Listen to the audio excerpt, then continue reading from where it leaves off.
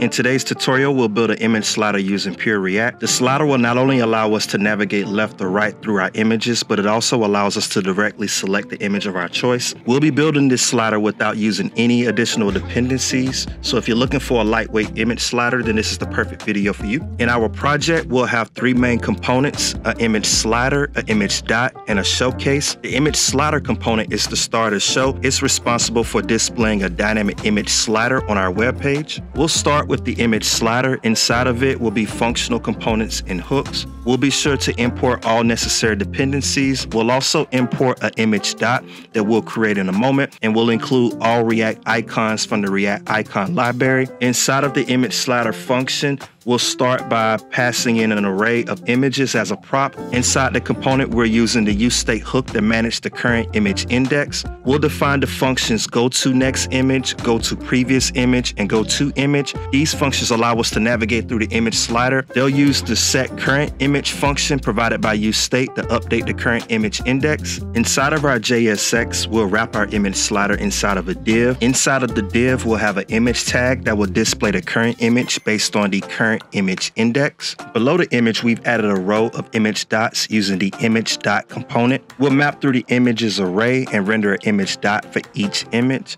The active prop will determine if the dot is active or not, and clicking on the dot calls the goToImage function. We also added the next and previous buttons using the next, navigate, and next before icons. These buttons call the respective navigation features. Finally, our showcase component. We'll see the image slider as it's integrated into our UI. We have a section with the background and an overall grid layout. On the left, we have our text content introducing our brand, and on the right, we have our image slider component passing the images array. And there you have it, a quick, simple image slider using HTML, CSS, and React. I hope you enjoyed today's video. If so, feel free to give me a like and consider subscribing. I'll see you in the next one.